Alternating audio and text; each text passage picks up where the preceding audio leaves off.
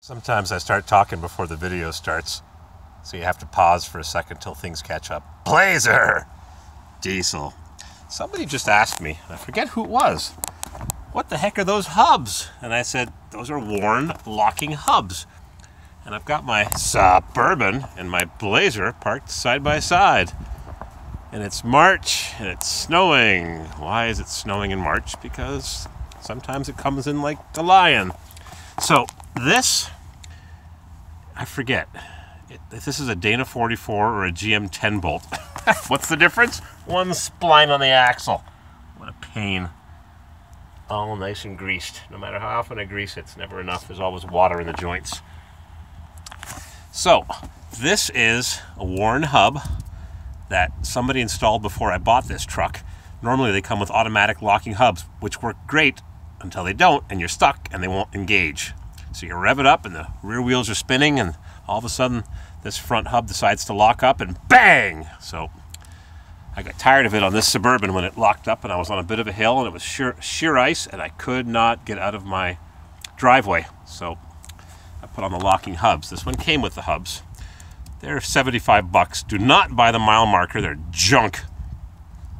What does a locking hub do? Well, there's probably a video on YouTube that shows them in action. But when you turn the knob, now this is a quick acting one, all it's doing is threaded inside, it's turning, and clockwise, you turn it like this, you lock it like that, it's turning and pushing teeth that engage on the other side where the axle comes through the hub, and you've got teeth that are just separated. And when you turn that knob like that, click, you're engaging the teeth so that they mesh. Now the mile marker hubs that I removed from this Suburban, they were brand new and they lasted 5 minutes. Junk. They sent me some repair parts, garbage, made in some unpronounceable language from some country or whatever. Total garbage. Maybe the old ones were good in the 70s and 80s, but the new ones, garbage. Nice and shiny on the outside, garbage on the inside. So I took them off and I put on some genuine Warn hubs. Now, these look different, and they are, but they do the exact same thing. This is one model of Warn hub. They had an old one that had a giant knob on the outside. There was a Suburban that got scrapped when they built a big bus factory. Too bad. It was sitting there for years with no motor, and the guy thought it was valuable, and it was gone. So you lock the hub by just doing this. Click. Now the axle is locked to the hub. The axle shaft comes through, and it just misses locking to the hub by just a little bit. When you turn that knob, the two halves lock together. And then you've got four-wheel drive as long as you've got the transfer case engaged inside the truck, which sends power from the transmission through the front drive shaft to the front differential and then to both axles. You've got to run around to the truck, engage your lever inside into 4 high or 4 low, lock your hubs like that.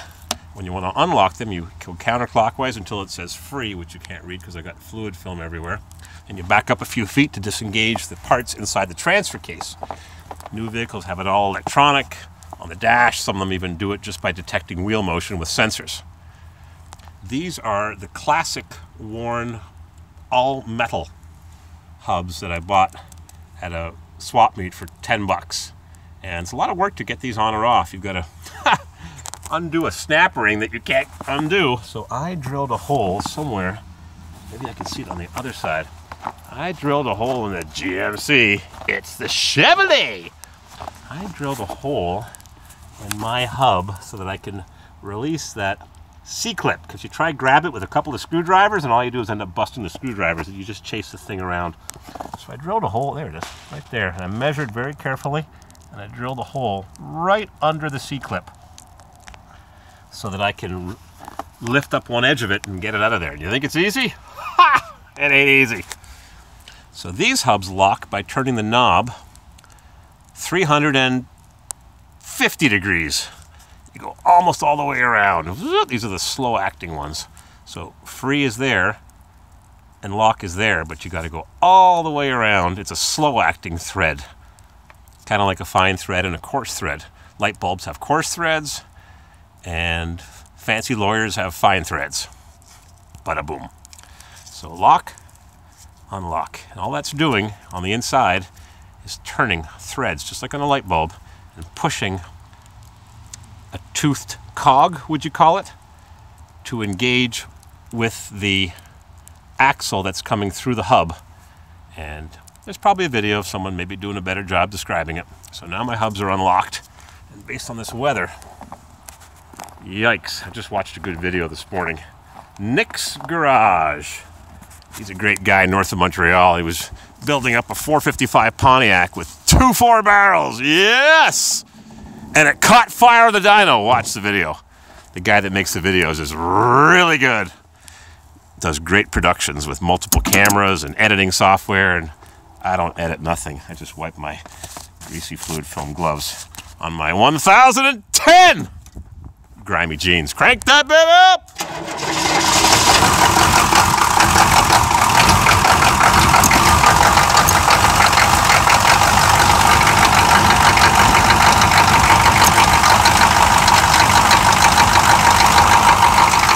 We don't need no stinking button.